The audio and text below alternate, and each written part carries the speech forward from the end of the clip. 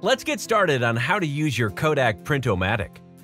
First, remove the tape from the top corners of the box with a pair of scissors. Use caution while cutting. Easily lift up the top box flap and remove the contents from the packaging.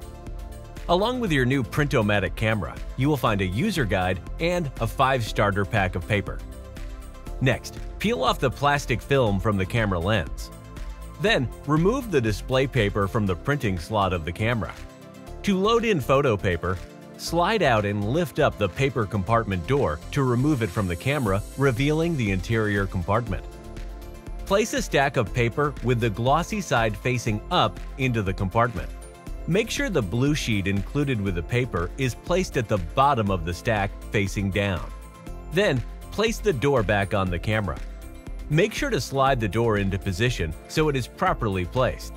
Before powering on your camera, charge the camera with a micro USB cable.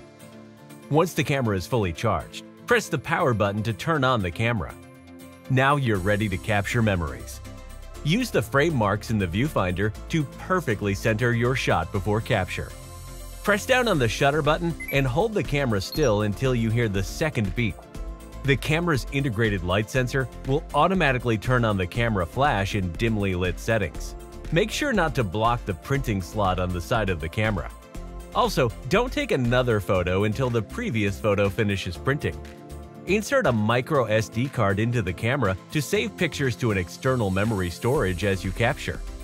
Now you're ready to begin your photo printing journey.